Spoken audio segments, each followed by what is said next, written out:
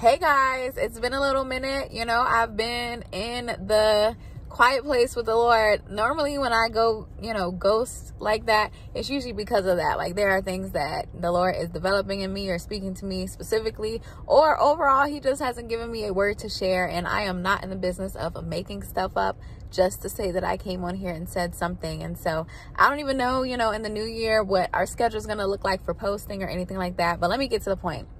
Anyway, I wanted to say that sometimes, and not really sometimes, all the time, we have to get into the habit of asking the Lord, is this thing a distraction or is it something that requires my attention? And so it really goes both ways. Sometimes we're giving our attention to things that are actually distractions. And then the opposite is true too. Sometimes when God has given us an assignment, given us something to do, given us an instruction, we're so laser focused on that thing that when anything comes up that, causes you to have to divert your focus a bit, or, to give energy to something different than that one thing that the Lord has given you, we automatically call it a distraction. Or maybe, let me not speak for you. I know there have been times when I did that, when I'm like, oh no, this is a distraction because the Lord told me to do X, Y, and Z, and now it's trying to get my attention and my energy on this other thing.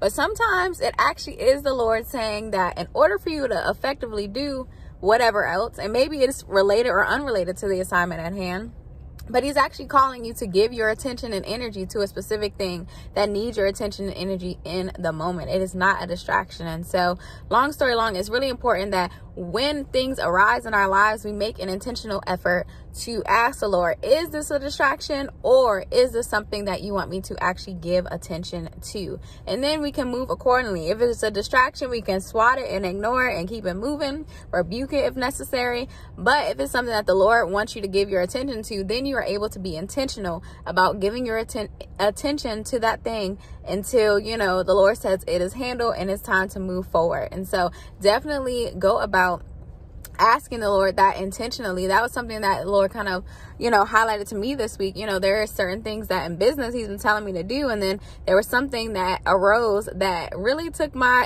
attention off of that for a little while. When I say off of it, I was still, doing the things in business. Don't get me wrong. But the laser focus that I expected to have, was kind of diverted or split or however you want to say it. And, I'm over here trying to swat it and blah, blah, blah. And it kept coming up. And so I'm like, all right, Lord, is this something that you actually want me to give attention to? And it was something that needed to be dealt with intentionally, that I needed to get quiet with the Lord and, really focus in on for a bit and allow him to lead and guide me and whatever else he wanted to do in those moments. But I could have swatted it off as a distraction and not been, what is the word? Not successful. I can't think of the word.